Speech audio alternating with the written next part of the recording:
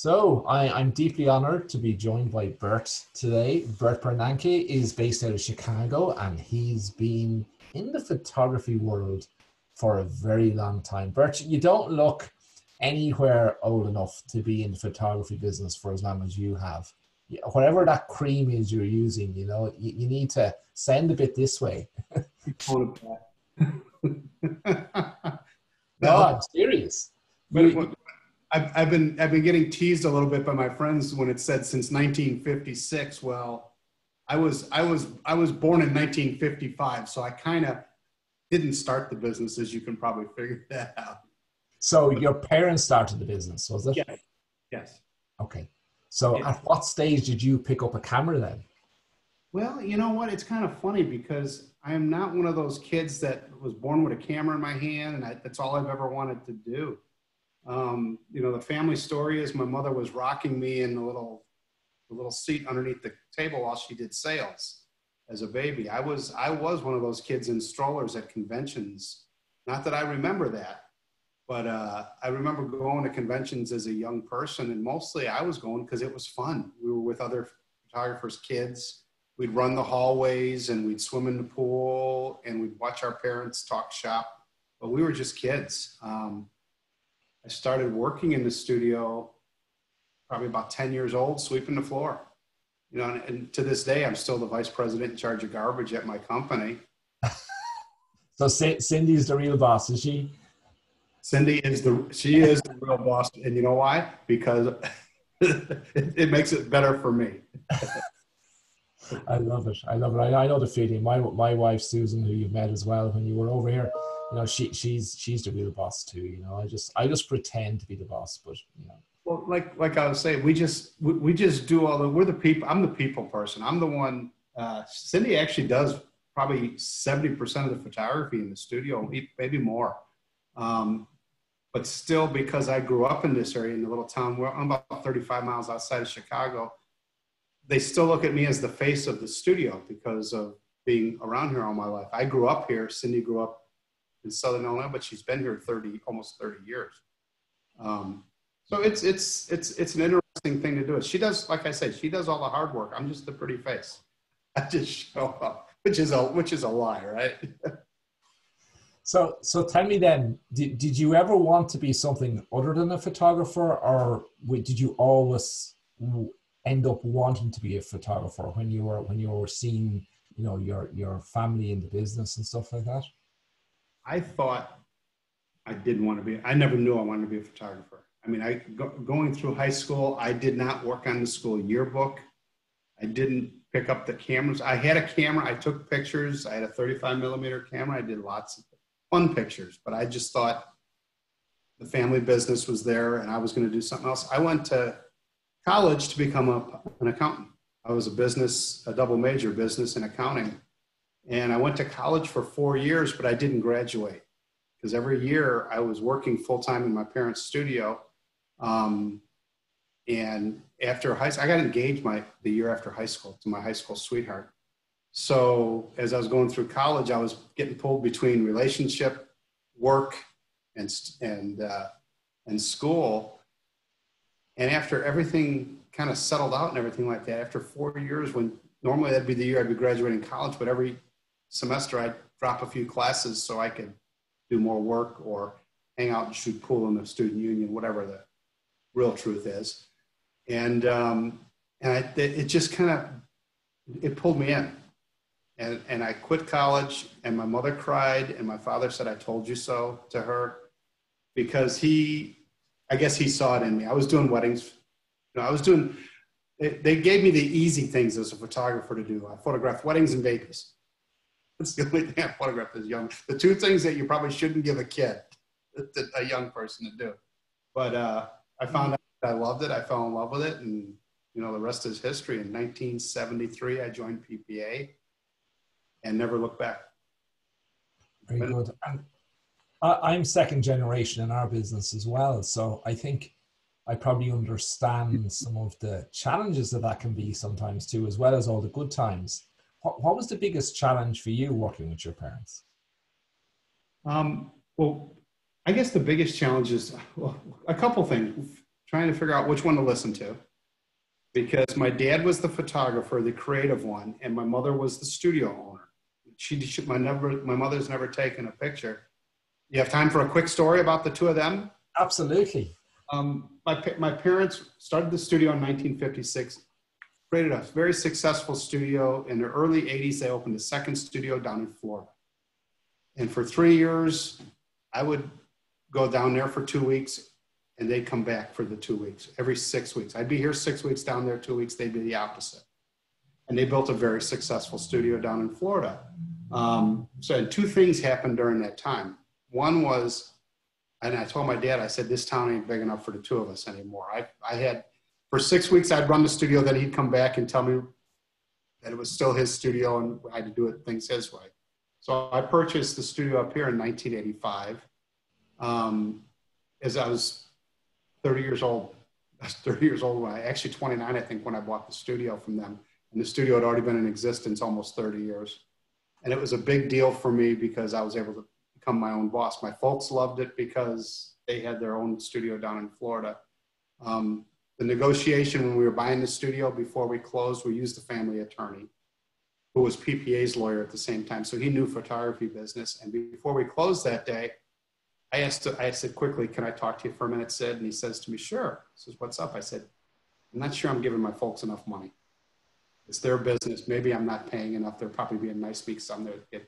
And he shook his head and he laughed. He said, they talked to me 5 minutes ago and said, I think we're charging a kid too much money. He says, so I think you're probably at the right point. So that was a big thing like that. And then a couple years later, mom and dad's marriage didn't work out. So they went their separate ways. Mom moved back to Chicago. Dad stayed in Florida. Dad kept the studio. Remember I mentioned he was a photographer, not much of a businessman. My mother came to Chicago and told us she was going to become a consultant in the photographic field. My father and I thought that was quite funny, that somebody would pay her to tell them how to run their business.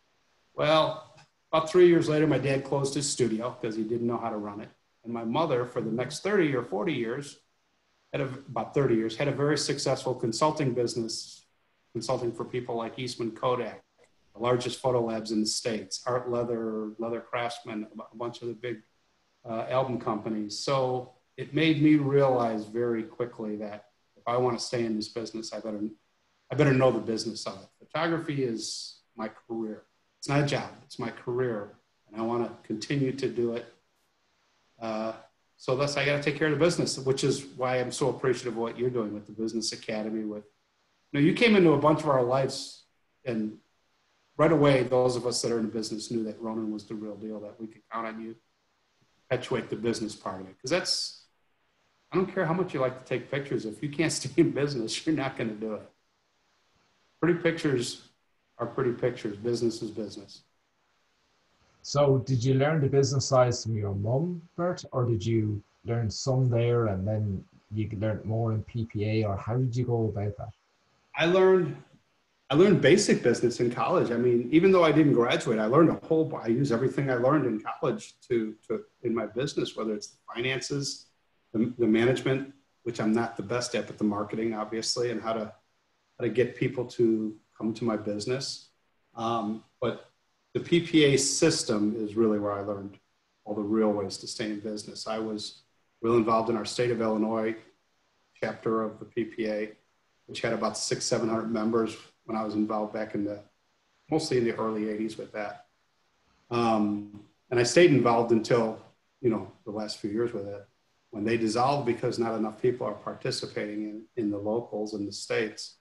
But honestly, and from my dad, I learned the best lesson I ever learned in my life from my dad. And his was, do as I say, not as I do. Because he had great thoughts on doing it. He just couldn't stick to his own ideas sometimes. And mom was one that could stick to things. So he was basically telling me, listen to mom on the business end of it.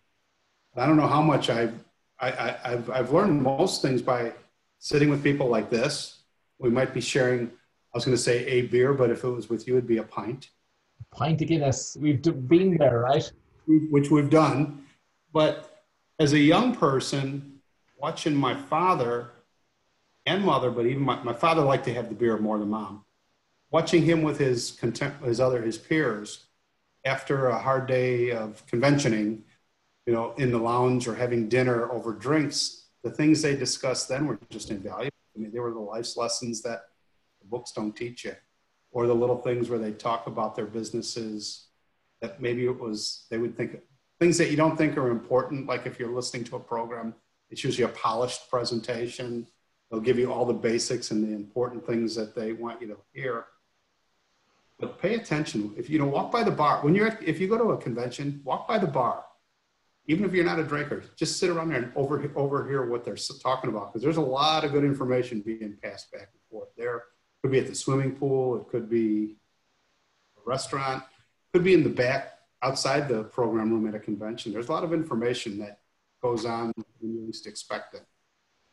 I think that's a really good point, because any convention I've ever gone to, and I've gone to so many classes at different conventions, but you learn as much from the people who are attending with you in the bar or having a conversation over a sandwich or a cup of coffee, doesn't matter what it is, just throwing those ideas against each other. And that's the really great thing about all the regional conventions like the ones you've run in the past and still do, and for at imaging, right? Yeah. You know, it's, you know, being involved with imaging so much over the years, being a past president of PPA, I got a lot of opportunities to work with the staff, which had a lot of information, professionally presented information that we could digest and start to use in our own businesses. But I just saw somebody, Dave popped up, and he says, yeah, the bars where you learn most of everything. You know, you learn the good things and the bad things. When they say nothing good ever happens after midnight, not true. There's a lot of good things that happen, and actually there's a lot you learn. Some of it you learn what not to do, but there's just, you know, I have lifelong friends in this business. We're the old timers now, but I love listening to the young people now. I laugh with them and at them sometimes at the same time, and I tell them why I'm laughing at them, because they just get so concerned about every little thing, and it's like at a certain point, you've usually experienced just about everything, and you learn how to handle it. The younger generations, Bert, and I think that you know, they can learn everything on YouTube that they need to about photography, but they miss out on what you've just described there. You know, that learning, that interpersonal learning. Have you any thoughts on how we can get that message through to those younger people, that they need to come to these day conventions? Because you and I go to a lot of conventions now, and the age profile seems to be getting older. We seem to be missing those younger people. Have you any thoughts? I know I'm looking for a silver bullet here, and there never is a silver bullet, but have you any thoughts on how we can encourage them to get involved and come to these conventions where they can sit down and have a chat and learn that way? You know, I guess maybe the biggest, if there's a lightning thing that hit me, it's IPS, right? Is that the catchword these days? The newer people in photography are talking about in-person sales, IPS. If you're not doing IPS, you're missing out on all this money. You're missing out on all this money. And I've never done anything else. It's always been in-person sales, because, you know, now there's all kind of different photography, but most of the people that I'm sure are on this broadcast here are people photographers, whether it's weddings, events, portraits, whatever it is like that. What do you do for a living? You work with people. You don't work with them online to photograph them. There are some little exceptions to people doing that, but basically the interpersonal skills is what made my business. Am I the best photographer in the world? No. I'm pretty good. I know I'm pretty good at this, but people like dealing with me because I make them feel at ease. I make them comfortable. I make it about them. It's not about me. It's about them. I talk with them. If you couldn't tell, I'm a talker. I'm the king of yak. I will keep engaging with people the whole time I'm there, because I want to know about their kids. I want to know about what they do. I don't want to sit there and say, oh yeah, you're going to love these images. I'm an award-winning photographer. I have my prints hanging all over the world. I got my master's of photography degree. They could really care less when I'm doing their photograph. But when I'm asking about their children, so wait a minute, Jim, what do you do for a living? Oh, that's interesting. You're a retired Air Force. Don't have any family in the Air Force, but tell me a little bit more about it. Why am I asking that? Number one, I am interested in people because it makes them more at ease for what I'm doing. Now let's take that to the education level. I can sit here and watch, you know, people are sitting here and watching me right now. You're going to get a whole lot out of me if you're sitting with me in person more than you're seeing me online. I can give you a lot of information, but I don't know. The only person I can see right now is Ronan. So I don't know if people are sitting there going, God, look at him. He's still in photography. He's old. What could he possibly know? Or he's not giving me any useful information. What can I learn? How come he hasn't told me how to light or how to pose? Well, those are all skills I learned a long time ago at live classes. I learned from people on how to deal with turning the body. I learned with how to place the lighting so that it enhances the people. I learned all those things, and those are things we all have to know. But when you're working with people, it's about people. The reason I charge the prices I do is because I know what I'm doing. I can do it every time. There is no, can I get the shot? I don't work with contracts with my portrait clients because I feel it's a little bit adversarial. It puts them into a different frame of mind. I see a lot of things now on Facebook and the social media during this COVID. How do I put that into my contract?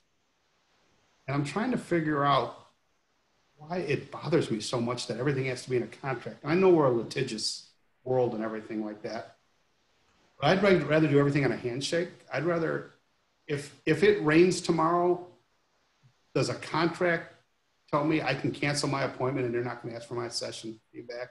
Because if it rains tomorrow, I'm going to call my client and say, hey, when do you want to reschedule it for? I want to do the best I can for you, and this weather isn't going to allow me to do it. Doing all these things live, learning live, you learn all these little things on how things work. You know, I could go, you know, is the light better this way or is the light better this way? And you could see it all right here. You're around people experiencing it and doing it yourself. You know, I'll challenge you to if somebody were to come right here with me and I work one-on-one showing you lighting and posing, it's going to be a whole lot different than if you watch me do it on YouTube. And the reason is because I'm going to make you do it. I'm going to show you how to do it. I'm going to explain to you why I do it that way. And you're going to ask me a question. I see some questions popping up on the board every once in a while, but you can ask me a lot more if you find me in the bar or you find me at a convention. The live learning is where everything is at. I can go on YouTube. I hung gutters yesterday. I put up gutters. So now I'm obviously, I went on YouTube. I watched it on how to do it. I read the instructions and I hung gutters, right? Does that make me professional? Does that make me really know what I'm doing? I have the gutters up, the water runs downhill. Not the prettiest job I could possibly do. I could do it better next time. But if somebody was here with me showing me how to do it, I wouldn't have had the little connectors looking all bent up because they had told me how to do it without, you know, using the rubber mallet instead of the hammer. It's also interacting with the people who are learning with you, right? And throwing ideas off. And you see that bit because you never take in everything the first time round, right? So it's that conversation and learning with others that also helps too. And surrounding yourself with the people you want to be like, that you want to, if you know a photographer you want to study with, make him or her your friend. You can learn a whole lot like that. If you want a good business, surround yourself with friends that they don't all have to be photographers. Photographers don't make the most money in the world. We've seen the stats.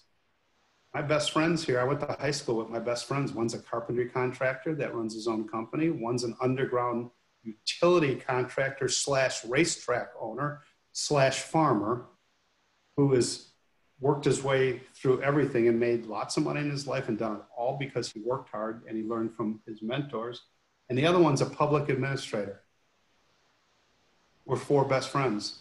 Tell us, you know, how do we compare business? Well, we talk business because it's the same thing. It's about how you deal with people, who you surround yourself with. It's really that's how the world works. So are you glad you made the decision to be a photographer? Yeah. Oh, yeah. You know, I learned how to make a living at it from my parents. Purchased an established business. So I really don't have, I never had the experience of starting from scratch in the business like a lot of people do. I have reinvented myself many times in the type of business we run and the type of location we're at. But I don't regret a day of doing this because I've had the life I want to have. I could have gone into other businesses and maybe made more money. I could have gone into other businesses and got to where I had a retirement at the end that would have been different, but I would have never had the life I had along the way, taking my kids on vacations or just meeting the people I did. Like, you know, how would I have ever met you if I wasn't a photographer? You know, would we have crossed, maybe we'd have crossed paths as CEOs of some hedge fund or something. You know, you never know how things can change.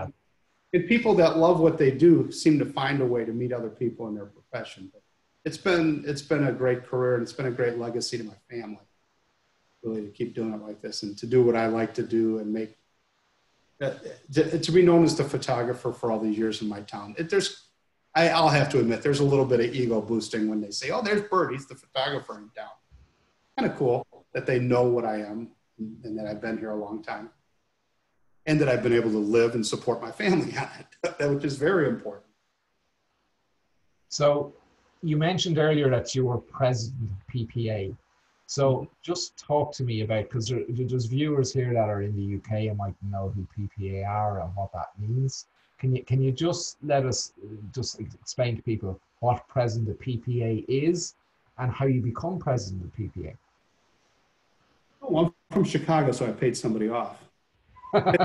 Kidding, just kidding. PPA, for those of you that don't know, it is our member association in the United States. It's over 30,000 professional photographers. It's a membership, open membership association that offers education, different programs and benefits to the members. I was president in 1998, which seems like a long time ago now. I was young then. My hair was a different color.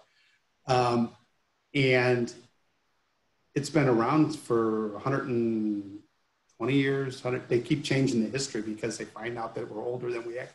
We used to think it was started in 1880, but now I think it's down to 1857 or something. And I got involved with PPA and all that through my parents, of course. My dad was a counselor, which is part of the governing body of PPA. And I got on committees when I finished being president in Illinois, which I was still young because, again, a head start because I was in the family business. I was asked by one of the members of the board of directors if I would help him on the convention committee. I said, sure.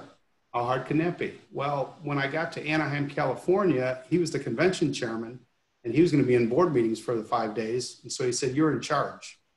So all of a sudden, if you've ever been to an Imaging USA, it wasn't as large then. It was about maybe 3,000 or 4,000 people instead of 10,000 or more. I was in charge of making sure the programs ran on time, getting the props, getting the models and all this. And I was just a kid. And, but it was kind of education by fire, as they say, learn to do it. And that's kind of, I've always been pretty good at being able to stay on my feet and keep dancing and make things work. So I got very involved. I started meeting people in the industry. Every past president from the 70s until now, I've been involved with that I've learned from, I've worked for, I've worked with. So I've had great mentors along the way. And I just worked my way up through the committees. I started on the convention committee, got involved with the portrait group, got to know more people. I was the second youngest president ever from PPA. Would have been the youngest, but I didn't get elected the first 3 times I was nominated. So I got nominated on a nominating committee, which was a great honor as a young man, but there were many other people that felt that I was too young. I've heard that a lot in my life, not most recently, but when I was younger, a lot, which has also made me a strong advocate for the younger people. I'm a very strong advocate for these millennials that don't do anything and don't know anything. I'm a big fan of theirs because they really do a lot. My generation doesn't understand all of them a whole lot, but they're our future, so we got to believe in them, right? So anyway, I got involved, worked my way up through the offices, and it's been a great run. It's been a great experience to be involved. I've stayed active. As a past president, I just didn't go away. I've been asked to come back on committees over the years. And as of right now, I still serve for PPA on the World Photographic Cup Committee. That's the last one I'm on right now. Hopefully, I'll get a break from that too, and I can go visit my granddaughter more often. But I feel if you stay involved, it keeps you knowing what's going on, especially being that I still run a studio. I still want to stay active. I'm not that old for being around that long. Does that make any sense? Yes, it does. It makes perfect sense. I'm old, but I got a whole lot of experience in these years too. So you've just mentioned something that I really know very little about. And I only heard of it 2 years ago, I think it was, which is the Photography World Cup. So Yes. can you, some of the audience may be a bit like me in that way, in that, what is the Photography World Cup? And is it actually like, the Soccer World Cup where teams play off against each other and stuff like that? It's kind of like if you take the World Cup and the Olympics and put them together. What it is, last year we had, I think, 37 countries participate. It was started, I remember talking about it 20 years ago in Italy at a convention I was at in Orvieto, Italy with their group. And I think this is going to be our 8th edition next year. PPA, FEP, which is the Federation of European Photographers, the Union of Asian Professional Photographers, the Australian Photographers, those four groups kind of got together and created the concept. And since then, other associations have joined in to help out. What it is, it's a team competition, country against country, to create a camaraderie, a sharing of ideas and things like that. And there's a point system. There's 6 categories. Didn't know you were going to ask me about this, so I'm going to do this by memory if I can. There's commercial, illustrative, photojournalism, which is reportage, portrait, wedding, and I'm forgetting one, nature and wildlife. So those are the 6 categories. Each country can have 3 entries in each of the categories, so you have 18 images that are juried within their own countries to send on to this competition. A team captain comes up with the system or the process of selecting the team. No one photographer can have more than 1 image in a category. So in other words, at the most, if you're a really good photographer or a small country, whatever you want to call it, you might have 1 photographer in all 6 categories or 2 or 3 categories. Or you can have 18 different photographers with 18 different images. So they compete in a blind judging. Each country that participates is entitled to appoint a judge, which cannot be the team captain, to be a judge in the competition, and you cannot score your own country's images. So the images are taken in advance then of the World Cup, is it? Or do all the photographers go to a venue like the Olympics to? Not all photographers go. It's actually the judging is done online. Okay, and you come up with they award 1st, 2nd, and 3rd place are gold, silver, and bronze medalists, which is kind of like the Olympic thing or the World Championships thing. The team that accumulates the most points, and any image that scores in the top 10 in any category gets points, from 10 points for 1st place down to 1 point for 10th place. Those points are tallied up, and the team with the most points gets the World Photographic Cup, which has been, United States won the first couple, Portugal has won, Australia, it's been going back and forth, some of those countries. So it's been really interesting. Mexico didn't have a team 3 years ago and has been in the medals the last couple of years. Russia has a strong team. There's teams from all over Europe. South America has just started entering. And once a year we host a ceremony, which last year we didn't have one. It was supposed to be in Rome. It's been rescheduled to Rome again in 2021, in April of 2021. We'll have it there. And then the following year, it'll be in Mexico City. Mexico will be hosting it. I've been able to go to Sydney, Australia, and not in Japan. I can't remember the name of the city. Yokohama. And I know Ireland 2 years ago, I think, hosted the announcement of the top 10 awards at one of their things. But we try to have the event coincide with a country's event. So in other words, the one in Italy will coincide with the Italian Association hosting it. The Last one we had was in Norway, and the Norwegian Association hosted us during their convention. So it's brought a lot of people together. The most fun part about it, being on the organizing committee, I've got to meet people from all over, which has been great. But watching the medalists that come to the ceremonies become friends with, a couple of years ago, Team USA was in Australia and we won the cup. And we had 5 people there, which was unbelievable that we had 5 that were in the medalist thing. But it was a great year for us. But watching those people become friends with the Finns and the Irish and the Australians and the Chinese and the Russians and everything, it kind of takes down a lot of world barriers that otherwise we might have. And they become friends, and now they communicate. Either they see each other once a year at the different events, or they will communicate online and things like this, and they'll share ideas with each other. It's just been a great way to see different styles of photography. Every region has a different style. And within Europe, there's tons of styles. And you can almost tell a US entry by the way we present things, or you can tell a Portuguese entry by the way it flows, or the Italians with their romance. The Irish, there's usually a beer in the picture. Just kidding. But it's been another opportunity for me to really enhance my career.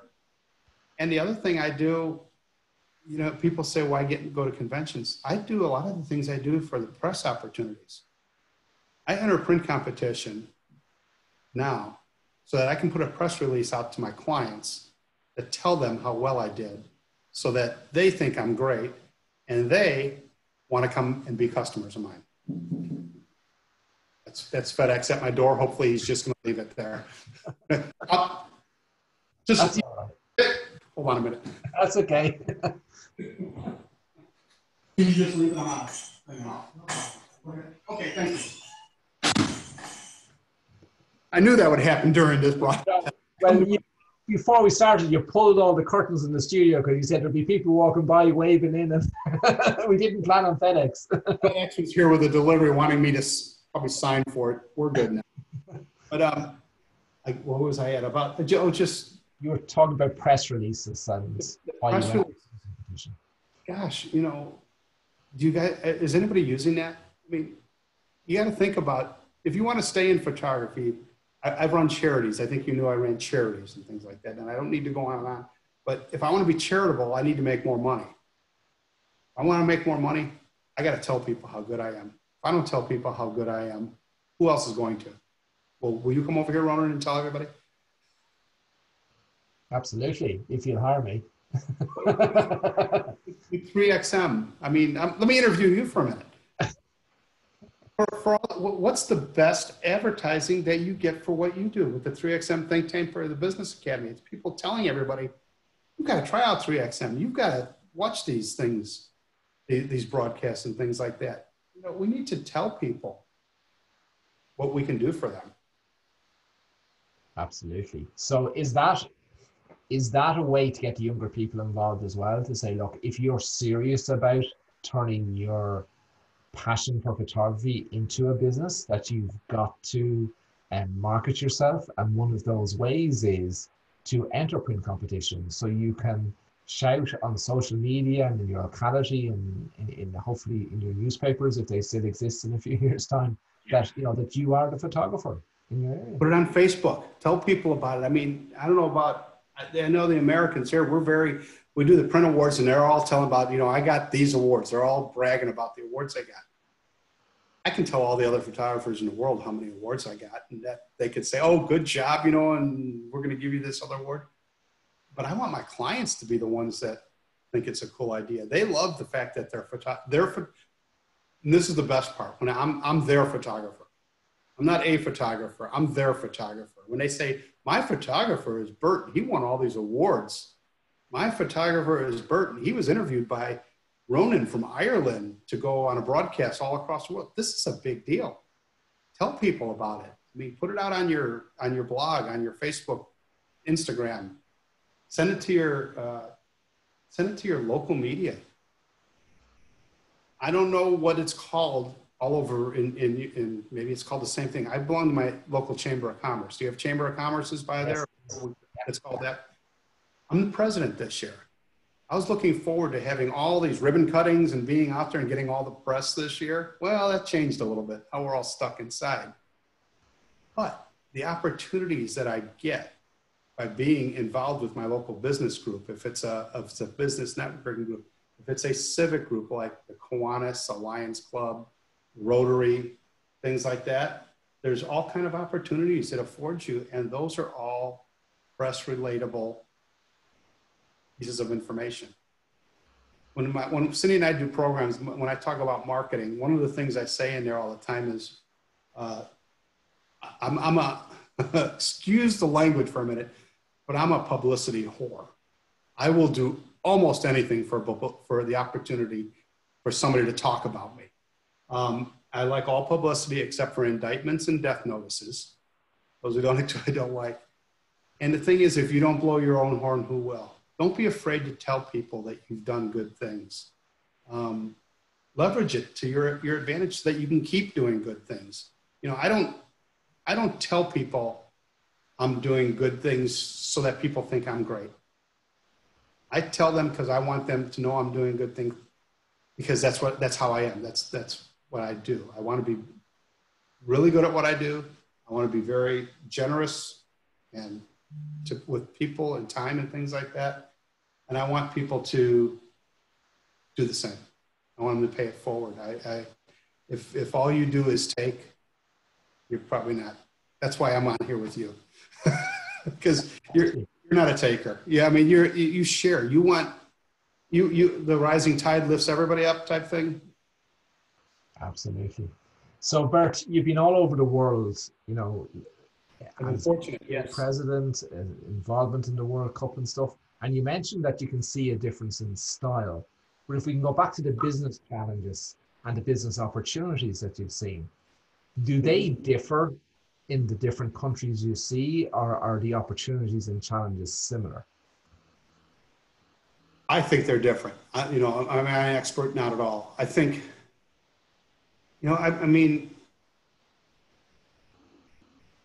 when I first started traveling internationally, it seemed like in the European area that to become a photographer, you had to go through an apprenticeship of some sort. You couldn't just hang a shingle out like we do here. Here, if you have a camera and somebody tells you they do nice pictures, they become photographers. Not all of them are that way, but a lot of them do. And that's fine. You know, I can become a plumber too if I don't want to be licensed. I can tell people I do plumbing. But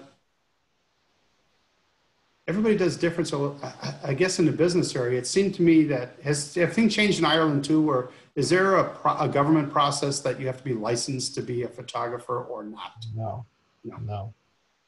And, I used to, years ago, I thought it was a good idea.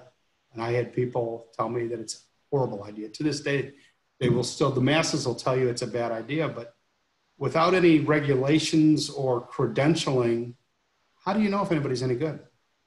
How do you know if you're a photographer of people that person is, number one, going to be safe with you? Do they have some kind of weird thing in their head of why they're photographing? I mean, oh, you're pretty, I should photograph you. That's like something that I don't ever want to be known as the creepy guy. Can I do the job for you? Will I show up at the job and not know how to handle the light or the people? I mean, so if there was more credentialing, I think it would help the industry. Would there be less photographers? Probably, because just like everything else, if they can't figure it out, they won't make it. As far as business, and I did what I do. I went somewhere else. But as far as business practices, most of my experiences was with Italy. I've been to Italy like 13 times. I've done programs there about 8 or 10 times to photographers. They tell me that they don't do family portraits there. The biggest thing, the biggest thing I do is family portraits. You can see over the 4 people at the beach over here, those are 6 or 7 people at the park down the street. Most of my business and most of my income is derived from photographing families. Now, when I would go over there and talk to them about it, the older people would argue that we don't do families, and there would be everything from during World War II, when they captured the images of people, they were doing it to keep track of people, so we didn't want to know people that were together. And I would be like, huh, I never experienced that here for an issue. Or passport pictures were the big thing. I was in Venezuela one year, and there was a most successful studio in Venezuela brought me down to do programs down there. And I think the biggest part of their business was passport photos. They were in a mall. If I recall, I want to say they did 20 or 30,000 passports in a year. Boy, if I did 6, that was it. But, and they also had, you know, different individual pictures and some family pictures and stuff like that. But that was the biggest driving thing, was the photo finishing and the passport business that those studios would take in. Whereas with me, we don't take in photo finishing. We don't do passports. We're strictly a portrait studio. We do a little bit of weddings for our clients, but we concentrate just on that.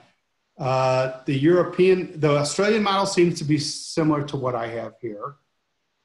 Ireland and most of that part seem to be kind of similar in the sales and the photography end of it. Correct me if I'm wrong, but I mean, I see them doing projection selling. I see them showing products. Do you know anything about products in photography? Absolutely nothing. How would I know anything? Not. Joking aside. Yeah, but all the different things that we do, and I don't know that I have I'm trying to come up with an answer and try to sound real profound, which I'm not. I'm just curious because you know, you've seen so many different countries and what goes on, and you know, I see nuances of difference in the countries I visited, and I've only visited a fraction of the countries you've been in. But yeah, so, for example, in Europe, we certainly don't have the high school senior culture. Right. And I think we miss that, because I think a lot of photographers in the US, you know, that's a big part of the photography business we want to see. Is that right, or is that just? No, something? That's absolutely right. Now, like everything else, that business is changing too. My wife and I, about 3 years ago, decided we would do high school senior photography. Now, keep in mind, we're a business that does about 100 jobs a year. That's it. We don't do a large volume. The local high schools in our district here have about 3,000 high school seniors. So there's a lot of business out there for it. I hear from some of them that they're seeing their sales start to come down. But what's happening is I see groups of young women walking by, high school girls, walking by my studio. They'll stop and look at my pictures, and they'll go around a corner where a lot of the local photographers will take high school seniors and do their own pictures. So there's a whole bunch of shifting in all photography going on like that. But that being said, parents still want them to get their high school picture taken. They have to be, here we're a contract state, so they have to be photographed for the yearbook that they get every year. Our business thrives on milestones, milestone photography. It's newborn. You know, we run in a circle. We get them when they're babies. We try to get them a couple times, maybe when they're 10 years old, it's a special portrait. And then maybe it's their communion, the religious milestones, confirmation, bar mitzvahs, quinceañeras for the Hispanic people. And all of a sudden, the high school seniors, and what do they do after that? Then they get engaged. We do engagement pictures. You see that circle going around. Then we do the wedding maybe. And then after the wedding, what happens? They have a start of their own family. And then that's when we do the baby pictures, and, you know, it moves around. So all those, we advocate for the milestones, which I think I see in a lot of the other countries too. It's weddings, and it's, do they do communion and confirmation type pictures in Ireland? Yes. And that would be similar in Italy, in that in Italy, unlike in Ireland, we don't hire a professional photographer for baptism and confirmation, but in Italy they do. They hire a professional photographer for those. Yeah, and for a baptism, and that's different, because I can't tell you the last time I did a christening or baptism type thing, but they will do a communion, which is what, about 8 years old or something like that. Yes. With a rosary and a prayer book, or a bar mitzvah when they're 13, or, you know, all the different milestone events. You know, it's kind of like the card companies make something up. You know, you want Valentine's Day is a good one. Valentine's Day for the lovers, you know, the couples, to do something like that. We need to come up with St. Patrick's Day a little bit, you know. Yeah, see, the problem is we all drink too much beer, so does the photographer, so the quality of the photography mightn't be too good. But But you remind me of when you came to Ireland. So you were over on a trip with photographers yeah, and with the Homans, and we met up then. So just tell me, what did you like most about Ireland? the people, the So people. not the green fields. I love the green fields. I love the landscape. I love the beer and I love the whiskey. But it's just kind of what I am. It's the people. I've been two places in my life that the people have just impressed me so much. One was Ireland. The other one was in the Philippines. And, you know, two completely different cultures, two completely different sides of the world.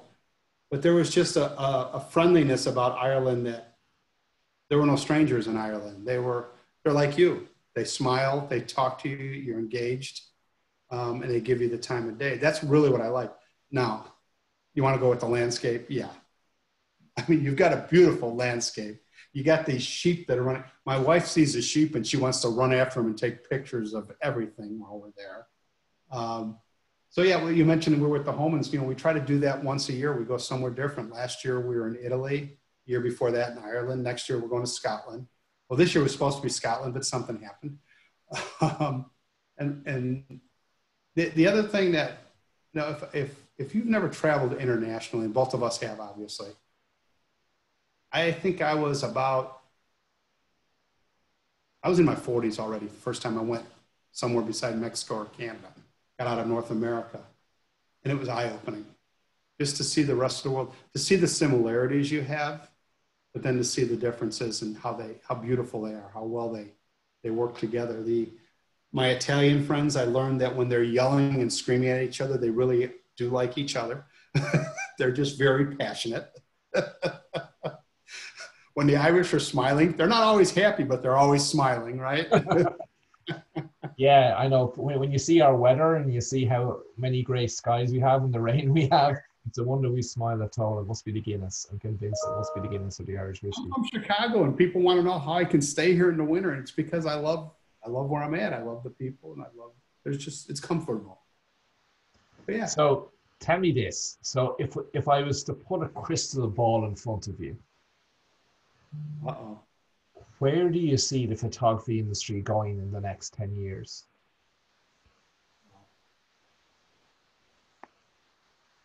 You know, it's as different as it seems. It's not much different than it was 50 years ago, really. It's more plentiful.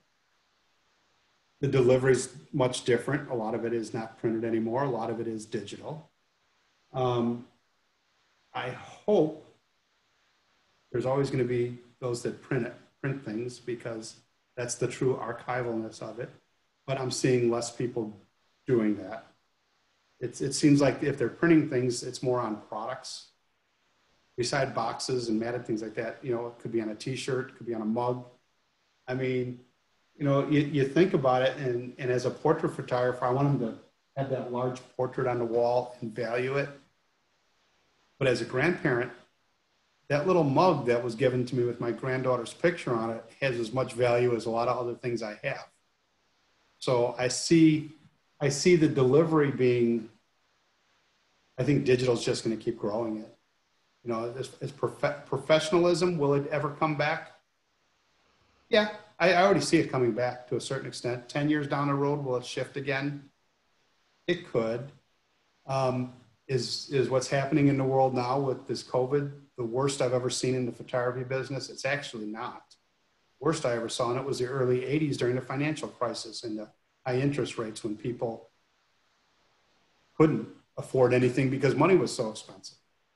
At least people come back out and appreciate business. I'd like to deep dive into that a little bit with you, because a lot of people have said to me they've never seen anything like this, and we haven't from a health point of view and stuff. Yeah. It's interesting. So with regards to the interest in photography, you've seen it worse in the 80s in the financial crisis.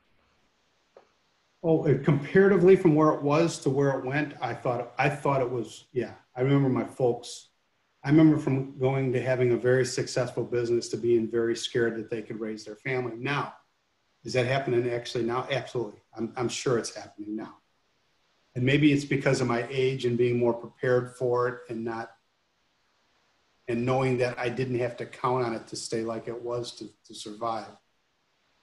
But I think it's all about preparing yourself for just about anything. But at least people are still doing it. Yes, we could not go outside, but you know what? Back then, we didn't go to dinner as often as we do now. We didn't go see entertainment as often as we did now.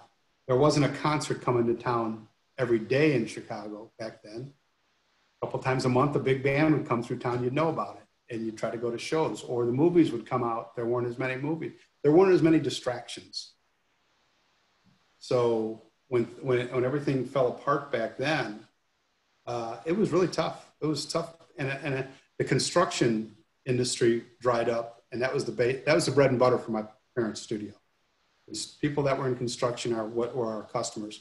We weren't the big high-tooting stockbrokers or something like that, and we're still kind of like that. We're more the tradespeople, but they're more people that own the company than that work in there are our customers.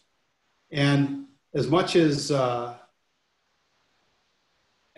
think I'm more optimistic than a lot of people do right now, because something good is going to come out of this. A lot of good's going to come out of this. Somebody asked me, what's it been like being quarantined for all those times? And I said, I've been having a ball. And they're like, what? Well, I get to spend time with my wife. My kids don't live in state, but we have one of those portals, and we can talk to our granddaughter 4 times a day, or our kids. I can interact with people on the streets. The streets got quiet, but the people that were out there I could have conversations with if we didn't want to infect each other. It's been kind of peaceful a little bit for me, which is so ironic in the midst of all this. If you're following everything in the world, you know, with the pandemic, there's people that are dying. There's tons of people that are dying. There's people, we're saying there's not as many people dying now, and the percentage is going down, but people are still getting sick. You know, just because you don't die doesn't mean it's not bad. It's impacting their family businesses. I know it's bad, but I think the governments, whether you like them or not, whatever, have done a pretty good job of keeping things going. There's my wife, and she won't walk in because she's walking the dog. Otherwise, I'd introduce you. And it's just, I'm a glass half full guy. I see positive things coming out of this. I think the initial spin for taking it back to photography, I think we're going to see a big uptick. I think people are going to realize how important these things are to them to be together. You know, if they haven't killed their kids yet from being at home, or their spouse, will there be a baby boom or a divorce boom? We don't know. There could be both. But I think people are starting to value some of the things that they forgot about. I think you're absolutely right. And I'm seeing it in a couple of different places where, you know, you can see it everywhere. You can see it in even buying habits that are starting to happen now. And if you do social listening, which we do as an organization, I think you're right. I think people were on this merry-go-round of a rat race, you know, and what's happened is really, really sad and is really challenging for so many people. But I think out of it, it's got people to rethink about what's really important. Well, my business, I'm in the middle of downtown of my little town here. We're a town of 20,000 people, but I have the best location I've ever had in a studio in the 60 some years of our existence of a studio. Because I'm pointing toward it. It's right there. Right next to me is an Italian restaurant. It's part of a chain of restaurants, a smaller chain in Chicago. It's called Francesca's. It's the busiest Francesca's, including the ones in Chicago, in his whole chain. Next to that is a Mexican restaurant, which is also the same owner. It's busier than the Italian one. And next to that is a barbecue American style type place. I'm next to 3 restaurants, and they all walk this way. They put street dining out there now to help them. The government, you know, the local government's trying to help them out by giving them capacity. But what's happened is,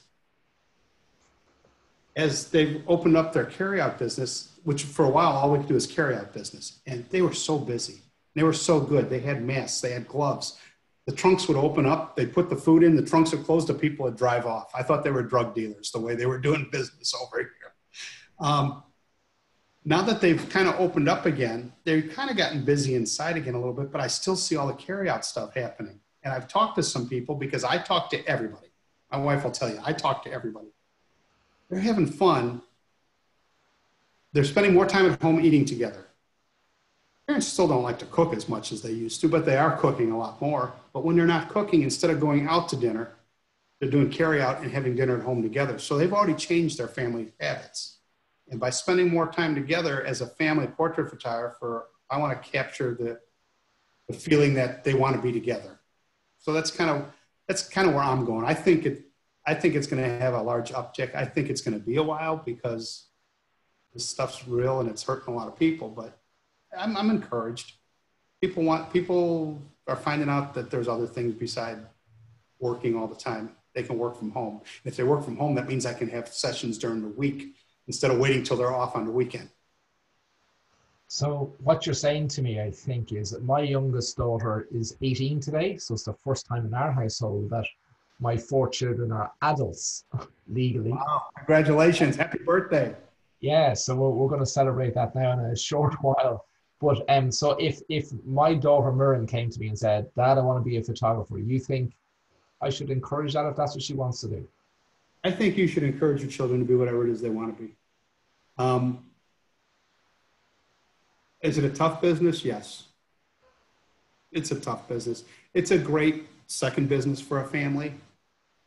Being that this is the only way we make our money, we work really hard at staying at the top of it and getting the education and doing the things and realizing it's a business.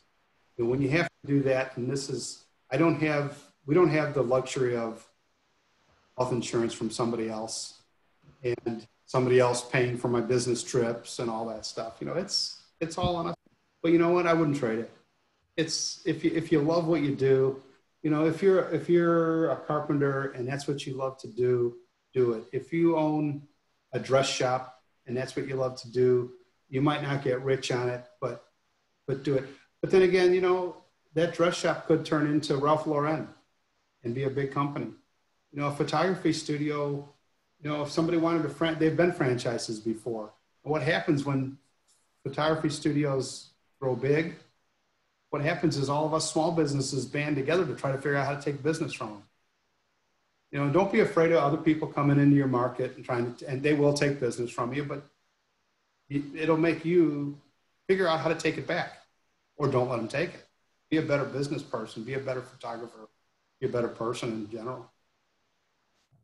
You've told us all along about connecting with your community. You know, be recognized in your community as the photographer and the person who captures those really special moments of family and new arrivals into the family at newborn and weddings and all that process, those life events that people will, I think you're absolutely right, will respect more and want to reflect more in photography as a result of what we're going through.